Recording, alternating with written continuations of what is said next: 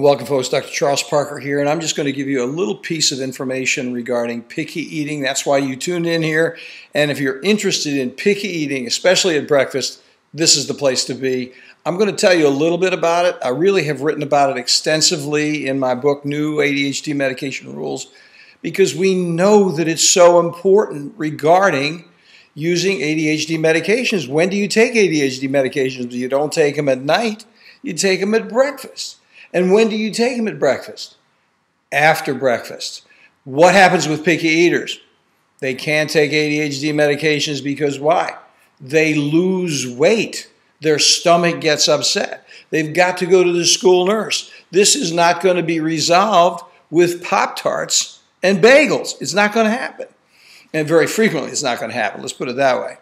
And they're going to be upset, and they're going to go ahead, and the grades are going to suffer, and you know they've been identified, they've been tested, they've been looked at by your favorite medical doctor, and they realize that they've got a prefrontal cortical problem with focus and concentration, and they can't eat breakfast because they're a picky eater.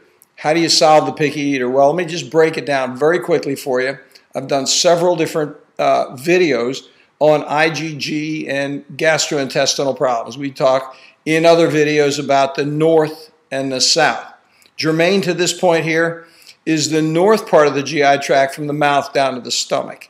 Yes, immunoglobulin G, IgG, the ghost immunoglobulin, can affect the stomach just like it can the bowel down below, down in the south. So we're not interested in number two here.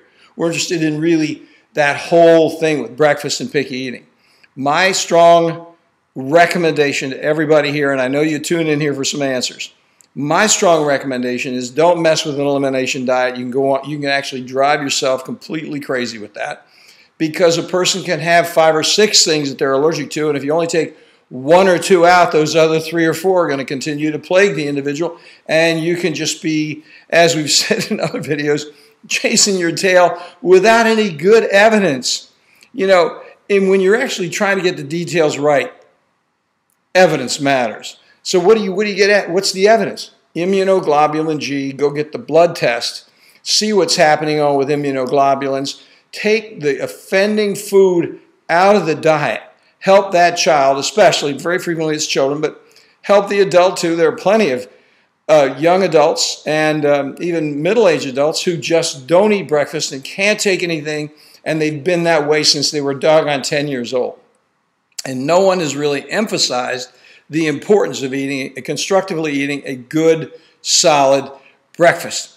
So the bottom line here is I'm going to leave you with that thought. Get the IgG testing. Take a look at the links down below. Take a look at the book, New ADHD Medication Rules. We spell it out in detail there. Thanks for listening. You all have a great day. Talk to you later.